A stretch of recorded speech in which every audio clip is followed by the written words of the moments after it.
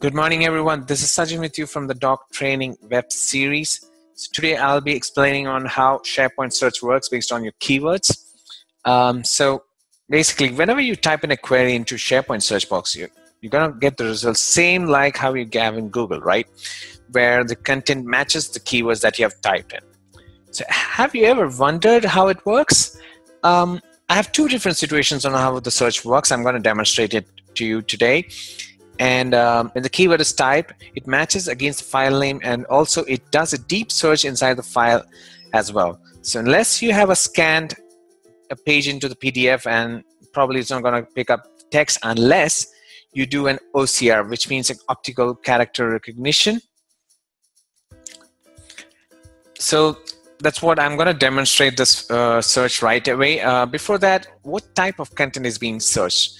So any type of content which meets the criteria, like it includes basically the files, the events, documents, folders, contacts, web paths, tasks, page, or even your sites, right? So what I'm going to do is I'm just going to go ahead and do a search. So let's start with this situation one. So basically searching your keyword basically from the root of the site. Now this is the root of the site, as you see here. What we're using here is called product called Doc. Now it's ready to go intranet portal, which is powered by SharePoint Online. So I just thought of also introducing our product, as well as I'm going to show you how the search is going to work along with this solution. So I'm going to search for sales. Now also you'll be able to streamline your search. So I'm going to make the search from here right away. I'm going to click on the search button, and this is from the root site, as I mentioned earlier.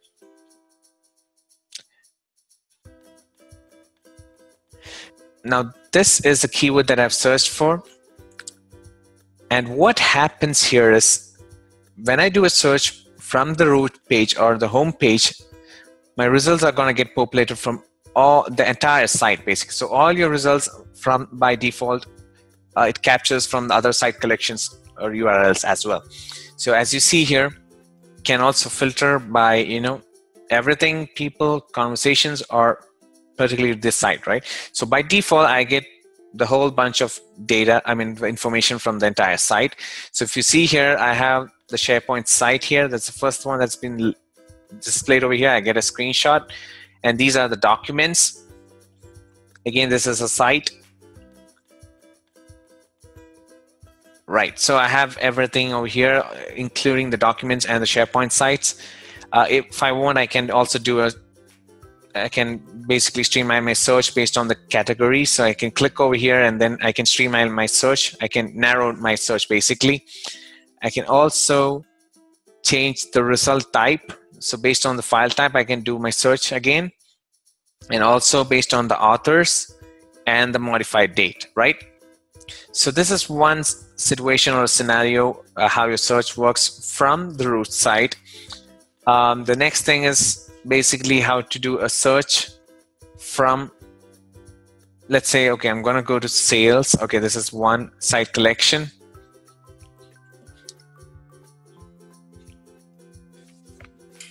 And I'm going to say search from here.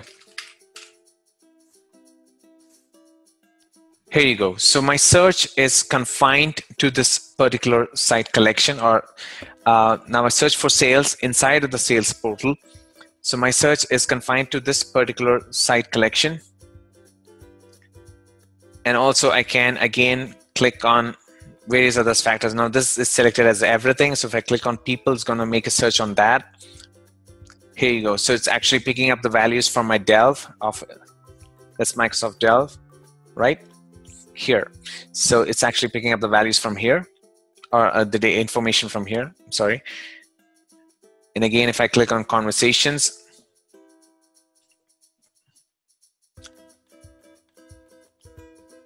it's going to pick up from my news feeds, Yammer news feeds, or I have discussion boards, so it's going to pick up the values from there. And if I click on videos, it's going to search for, yeah, exactly, right? So whatever videos I've uploaded within my site collection, it's going to display over here, right? So that's how my search works.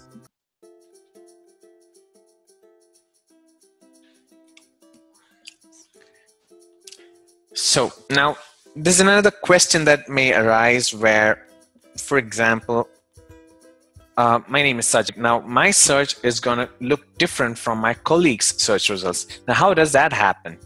Now let's say I'm part of the sales team and my colleague is part of the projects team, right? So when I'm going to search for something on projects, I may not be able to see the results just because the search, like how we have the navigation, it's also permission driven, right? So it's based on the permissions, the search also acts accordingly. Now, which means your results are only presented from the sites which you have at least a read-only access to those sites, right? If you're not going to have that, the search is not going to populate for you. And probably the next question would be, will you be able to do a wildcard search? Yes, you will be able to do it. You just have to use a star for a wildcard search. Now, for example, okay, so let's do it this way. Here you go. So I did a wildcard search. Now what happens is my search will return as report. I have reproduced, replacement. So I just have to put REP and a star, right?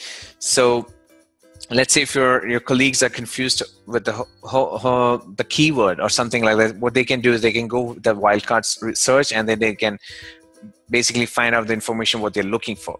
So here, for an example, REP star, I get a sales report, I get reproduced, and I have replacement. So this is how my search using a wildcard character. So that's it for today. This is what I wanted to discuss about. I hope you enjoyed the video. We'll be coming up with more and more videos in the coming days, so stay tuned. Have a great day.